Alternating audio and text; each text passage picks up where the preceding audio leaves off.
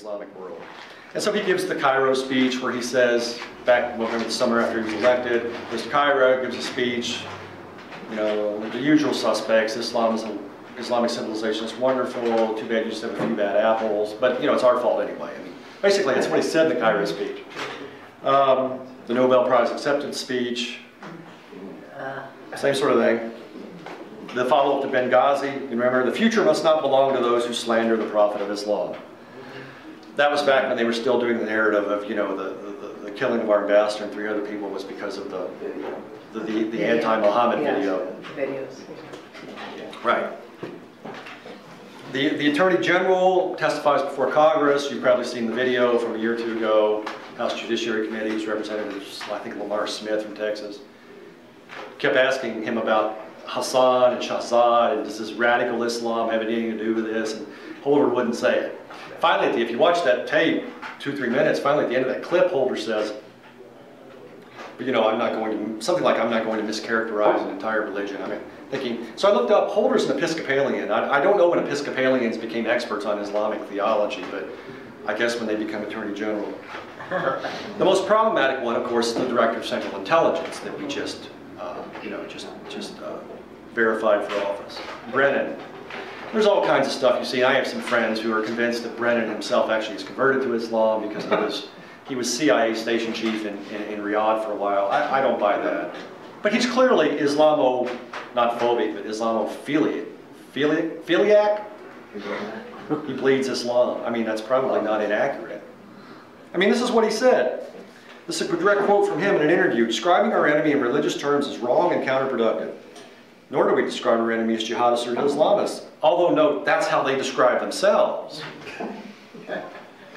Because jihad is a holy struggle, a legitimate tenet of Islam. Well, of course it's a legitimate tenet of Islam. Muhammad engaged in it, but it's violent and non-violent. Meaning to purify oneself or one's community, and there's nothing holy or legitimate or Islamic about murdering innocent men, women, and children. Now, I've had a discussion with a number of people about this who are convinced that Brennan knows the score, but Brennan is trying to, the argument goes, you know, sort of convince the Islamic world that their own history and theology is really not very helpful and they should probably kind of move toward this definition, okay? I don't know, the hubris of that is rather breathtaking, isn't it? Yeah. And beyond that, I don't really think it's working. Because I don't see any diminution in jihad and holy war. Particularly under a president who, you know, ironically is engaging in more drone strikes in a month than the Bush administration did in 4 years. I mean, we're just flying around the world whacking people whenever we feel like it. And, you know, not that I have a great deal of tears I'm going to shed for guys in Waziristan who have been killing people and planting IEDs. But, you know, practically one might think about the fact that we're not getting very useful intelligence when we just blow people up.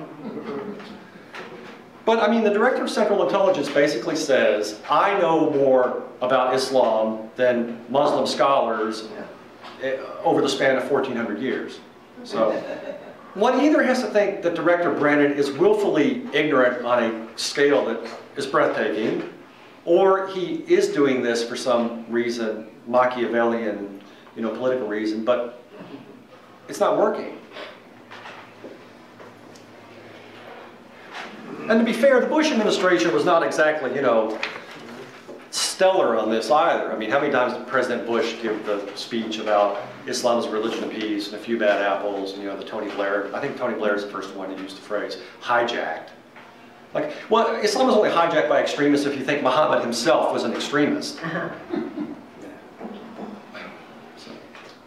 So, practical effects of this, okay? And again, I bring up this first issue not because I'm trying to say what happens to me is that important, but because it's indicative of what's going on. You know, I used to be a regular guest lecturer at Joint Special Operations University in Tampa. Used to be at Herbert Field, if any of you know. They moved it to Tampa. Yeah, they moved it. Which is much better because flying to Fort Walton Beach is just frightening sometimes. The pilot usually had on like goggles and a scarf, so I used to. I had to go out front, you know, push the propeller on the plane. So. That's fine. And the Federal Law Enforcement Training Center, if anyone's familiar with this, it's down in Glencoe, down below Savannah. Does anyone know about this place? Yeah, it's the main training facility, at least it was, I think it still is, for the Department of Homeland Security. And I was a regular guest lecturer there for several years on history of terrorism primarily. And I was told at both places, one 2 years ago, the other one last year, that I take that back, 3 years ago for FLETC, 2 years ago for JSAL, that my services would no longer be needed. And after I pressed a little bit, somebody finally told me why. Well, you talk about Islamic terrorism too much in a class on the history of terrorism. I had a 49 screen PowerPoint presentation, and trust me, I used to teach world history among other things. I was quite inclusive and diverse. If I say those two words again, you have your permission to throw something at me. I was quite open-minded about bringing in terrorism, going back to the ancient world. I mean, the Assyrians, the Romans. I mean, crucifixion was a sort of state-sponsored terrorism. I talked about, China. I talked about all kinds of civilization. But it's really hard to talk about history of terrorism and ignore Islamic terrorism, especially when they were handing me a check at the end of the day. I figured I should probably do a good job. But I was told there, and then flat out at JSAL, they told me that. At the HS facility, they just said, the edict that come down from on high, do not employ anyone who mentions the word jihad. So. It's a 4-letter word. Yeah, so, yes. Why is that? Why are they fighting the realities of... Can we hold our questions to I'll get to that, I promise. So that's one thing, all right? And then other people, some of you may know who Steve Coughlin is. I don't know if you know. Steve Coughlin's a former Army officer who wrote a master's thesis on jihad and Islamic warfare. And he used to be on Dick Cheney's, brought Dick Cheney up 4 times. It's more press than he's gotten in a long time. Used to work on Dick Cheney's staff at the DOD. And Stephen was basically canned because some Islamic advisor there took offense to talking about, operationally talking about jihad and Islamic warfare. So, we have that going on. Basically, you may have seen some of the news reports recently. There's a concern that because groups like CARE, the Council on American Islamic Relations, has been allowed to vet not just training materials, but hires and policy in this administration, that, when Tamerlane Tsarnaev went off to Chechnya and hung out, or Dagestan, it was Dagestan, I believe, wasn't it? Which is close, same milieu, went over there and hung out in a mosque for a while with some of these guys that had been fighting the Russians for years, for 6 months, and then came back, the Homeland Security Department just let it go. I mean, it's frankly, I can tell you from working to some extent on the inside of some of this, far from being Muslim, being heretofore, perhaps this thing in Boston has changed it, I hope it has, but far from being Muslim being a red letter sign of somebody we need to watch out for, it's the opposite. It's been like a deflector screen. I mean, if you looked at the PowerPoint presentations that Hassan was giving as an army psychiatrist, things about how infidels will suffer the tortures of hell unless they convert to Islam. First of all, what's that got to do with an army psychiatry lecture? And secondly, I mean, if somebody came if you were an army doctor and you were a Pentecostal or a Baptist or a Lutheran, of course Lutherans would never do this, but if you were a Pentecostal or a Baptist and went and gave a lecture in a professional venue about, non-Christians going to hell, you would rapidly get ridden out of there. Yeah. But they just let it go because his chain of command was morbidly afraid of being accused of Islamophobia. It's become it's gotten that bad. Sharia, as many of you probably know, Sharia is creeping into the U.S. legal system. Now, when I say that, I had an argument I spent some time as sort of an unofficial advisor to the Herman Cain folks. And they paid no attention to me, so I figured it was wasting my time, although they had asked me for some position papers on things. And... No. Look. Why is it searching for signals? Because it got tired. Oh, I know how it feels. No, says no signal. David will fix that for us, God willing, inshallah. But I was talking to the Cain people. Talking to the Cain people. I might have to plug it in. It is fun. Let me get some power for you. I lost my train of thought. How did I get to Herman Cain? You were advising them. They didn't pay attention to They didn't pay attention. Yeah, but what did I say right before that? That you work for Herman Cain. Yeah, no, but right before that. It's creeping into. Sharia law. Creeping in. Thank you. Yeah. Sharia law. Into the court system. I do this to my kids all the time, so don't feel bad. What was I chewing you out about again? Oh, nothing. Remember Herman stepped in it at one point when he made a comment about this flap about the big mosque that's being built in Murfreesboro, Tennessee. If anybody's following that. The Muslim community of like 60 people in Murfreesboro, Tennessee wants to build a, like a 70,000 square foot mosque. Yeah. First of all, where are they getting the funding for that? Secondly, why do you need a 70, actually it wasn't 70, but I think it was like 30 or 40,000 square foot mosque. It was just disproportionately huge for the population of the Muslim community. And people were asking legitimate questions, and some people just kind of make jackwagons out of themselves, and say dumb things. And Herman at one point said something like this, communities should be allowed to say that you can't have mosques. I think that's ridiculous. Muslims are allowed to practice, or allowed to worship, because last time I checked, although I'm a Christian, this is an officially secular republic. However, on the other hand, I think communities should be able to ask questions like, there's 65, 60 of you, why are you building a mosque that's like the size of Notre Dame Cathedral? All right? Where are you getting the money for this? Who's giving you the money for this? I think these are legitimate questions. Saudis. Right? Possibly, very likely. But again, these are questions that I think communities should be able to ask. And then also, but I'm bringing that up because there's some people that will argue, that will obfuscate and say that, well, if you're against Sharia, you're against Muslims practicing their religion. Well, not at all. Sharia means that the government imposes Islamic norms on everybody or on a certain community. What we're saying, we're against that. We're not against people building a mosque. You don't need Sharia to have a mosque.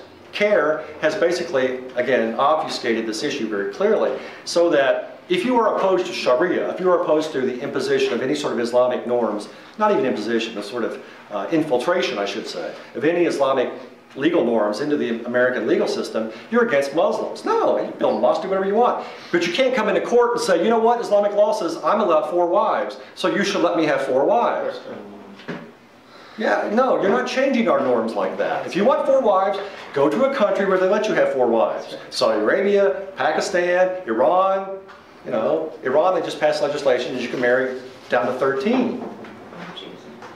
Well, if they really followed Islamic law, they would allow down to 9. Why? Because one of Muhammad's wives was 9 years old when he consummated the marriage. This again, not according to me or Dick Cheney's staff, according to the Islamic sources. We should just be thankful that most Muslims don't go by that. But the ones that do are not making it up. They are following the example of Muhammad himself. See the problematic issue here? So,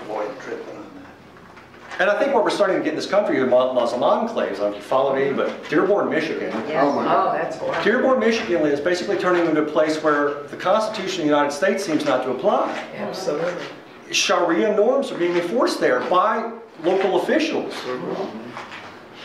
The mayor, the police chief. I mean, it's just right now. On the other hand, I think that one Christian group that got stuff thrown at them, basically, I frankly don't think we're being very Christian myself. But the point remains that, if any other group went somewhere and Christians treated them like they were treated by the Muslim group, it would be front page in the New York Times for 7 months. So, as I said, analysts are not allowed to discuss stuff, which makes it very problematic. Yeah, and then this is the analogy that I always tell people. It's just like in World War II saying you can't talk about Nazi ideology because it'll make the Germans feel bad. Or you can't talk about, during the Cold War, you can't discuss Das Kapital because most Russians don't believe that. Well, okay, but that's still operative in many minds, and analysts need to know it. I don't know, what can you do? I mean, I've just tried to think of some stuff that individual citizens can do. I mean, the big thing I think is to get informed. And then, sorry for my typo, that should be educate friends. Although some of your educated friends no doubt need to be educated. Talk about this stuff, be informed. Okay, Islam is a religion, as I said. There are sects of Islam that do not believe in Quranic literalism and that are not violent. I mean, one group is called the Ahmadis, and there's an Ahmadi guy that often shows up on Fox and Friends will have it on in the morning. They just never identify him as an Ahmadi Muslim, however, usually. But the Ahmadis are an offshoot group that developed in the early 20th century that most Muslims consider to be, at best, heretical. But they officially say that jihad means, it doesn't mean holy war ever. This is a minority view, but there are some sects that believe that. Right? Islam is not the same as Judaism and Christianity, okay? It's just not. This is one of the big tropes that's being pushed by Muslims and their apologists. It's basically the same. No, it's not. And as just because you're wary of Islamic fundamentalism does not make you Islamophobic. So, question that term, reject that term. Support movements to ban Sharia from the U.S. court system. I'm sure some of you are already on that. Yeah. Elect people, all of us who know the real score. And look, I voted for Romney, much like I did McCain and Bob Dole before him, holding my nose with a blindfold and a cigarette in my mouth. Romney was not, I did a couple of articles on Romney, and he wasn't a whole lot better than the president on this issue. I mean, he was on record in several different venues as saying and writing that jihad basically is an aberration. Right? So he was, almost in as much willful denial as the president is. And look, reach out to Muslim friends. Again, odds are that most Muslims in America aren't literalist Muslims. Although, statistics show this is true. It's still a very high percentage, but it's much less than it is in most other Muslim countries overseas. So, by definition, if they come here, most of them, obviously we talked about the exceptions, most Muslims, however, are not going to be this sort of, literalistic, potentially violent person, but some are. So. And I do have to say that over the last couple of years, when I've been dealing with some of the, as I'll put it, my more extreme libertarian friends, the ones that sort of shade over into, Ayn Rand is a new prophet and religion is just goofy and everyone that believes in religion is equally irrational. And I would say, well, even if that were true, there's a religion that teaches you to turn the other cheek and love your neighbor as yourself, despite the fact that most people that belong to that religion don't do that. And there's another religion that tells you never take other people from other religions as friends, and you're allowed to chop their heads off in certain contexts. Now, even if both of them are just made up, which one do you think is more injurious to society? So, at that point, they usually, drop you as a Facebook friend, but that's the stupid. Now, notice this, okay? This is John Quincy Adams. This was after he'd left the White House, right, and gone back to the House of Representatives. At one point said, Muhammad declared undistinguishing and exterminating war as a part of his religion against all the rest of mankind. The precept of the Qur'an, actually Qur'an, but the precept of the Qur'an is perpetual war against all who deny that Muhammad, the old spelling there, is the prophet of Islam. All right, now we have President Obama. This was when he was in India in 2010, speaking to a, predominantly Muslim audience. More than 1 billion people practice Islam, yes. An overwhelming majority view their obligations to a religion that reaffirms peace. I think all of us recognize that this great religion, in the hands of a few extremists, has been distorted by violence. Well, a few out of 1.5 billion, people ask me, well, how many Muslims believe like this? I'd say no one knows for sure. Okay, I would say certainly 10%, which means 90% don't. But 10% of 1.5 billion, historian help me, that's still a lot of people. And obviously we don't have 150 million terrorists in the world. And there's various levels of this. There are people that facilitate.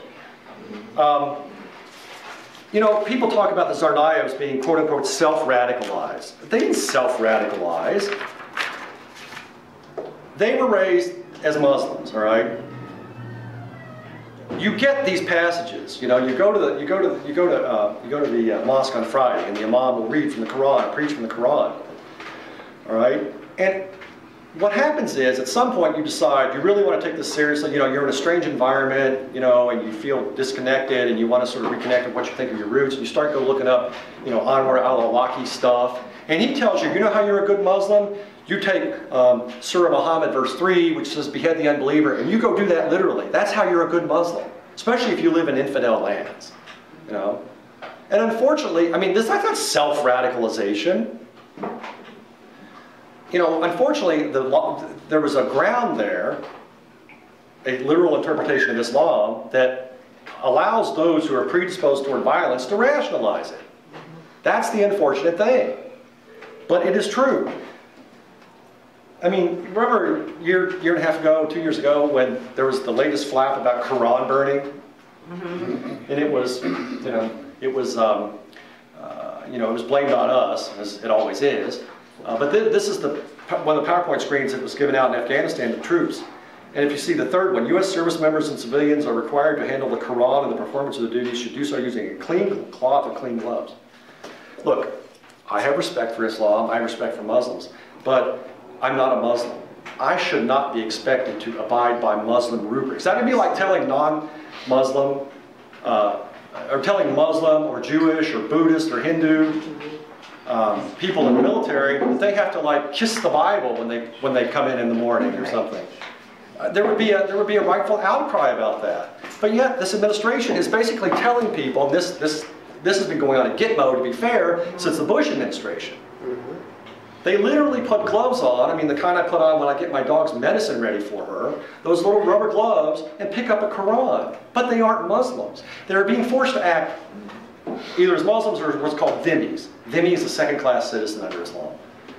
I mean, this is ridiculous. And, it hasn't caused any reduction in terrorist attacks. Last screen, this is interesting. This is from 1917, Pershing's Crusaders. Official U.S. government film and poster, interesting. And I'm not calling for going back to the Crusades. I just bring it up to show you the incredible changes that have taken place, where this country, which is 76% Christian by last analysis, we pretend that the 76% that are Christian are the problem because of their intolerance and so on and so forth, and the 0.8% from where most of the terrorist acts and individuals come are not the problem. So that's quite a change in less than a century. All right, thank you.